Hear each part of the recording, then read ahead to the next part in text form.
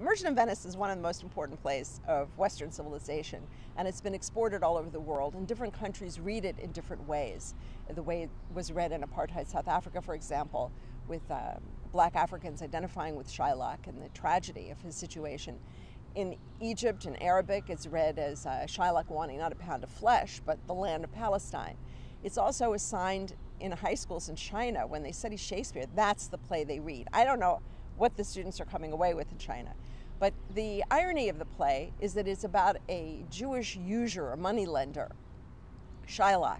And yet the reality is that very few Jews, very few actually practiced moneylending, even in England, before 1290 when they were expelled. So there is a kind of myth about the Jewish moneylender that's developed, and it's been enhanced by the play.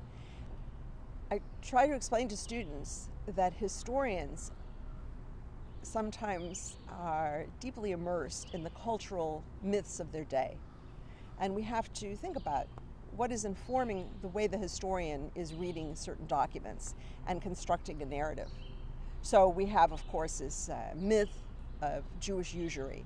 And you know, it runs through historical works too. People have a book called Shylock Reconsidered, for instance, or Shylock's Children, books by Jewish historians that assume that in fact Jews were moneylenders and that this played a major role in the expulsions and the pogroms and so on.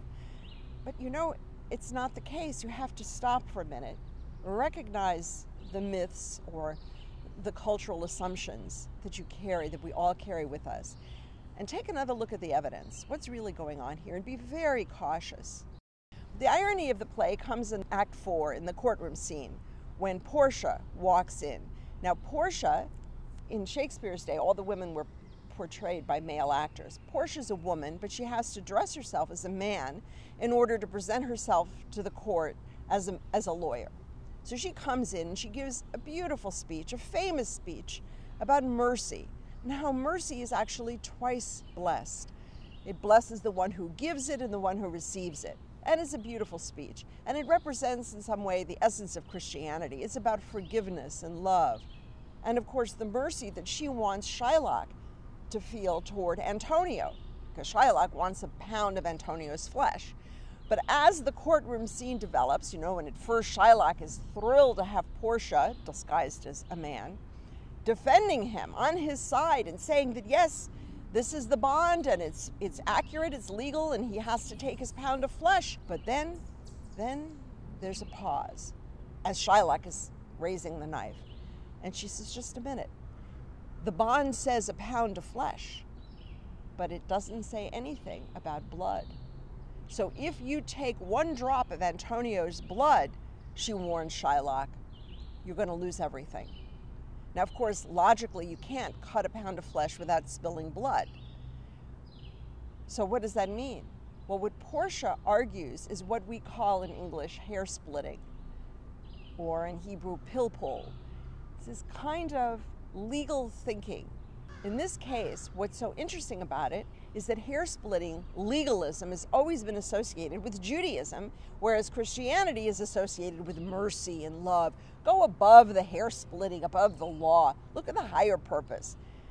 So the striking thing is, what is Shakespeare trying to get us to understand here? Here she is, a woman dressed as a man, speaking Christian words of mercy. But in the end, she defeats Shylock using the tools of what we would call Jewish legalism. So is she presenting a Christian claim or is she presenting a Jewish argument? So is Shylock being defeated by the Christians who were using Judaism against him, one might say? Does Shakespeare want us to recognize and read the play, so to speak, against the grain? So Shylock was first portrayed as a devil, a kind of satanic figure, and he was put on stage wearing a red wig to signify that he was a devil. And then later in the 19th century, he was viewed by Henry Irving and others as a tragic figure. Look at the tragedy of Shylock.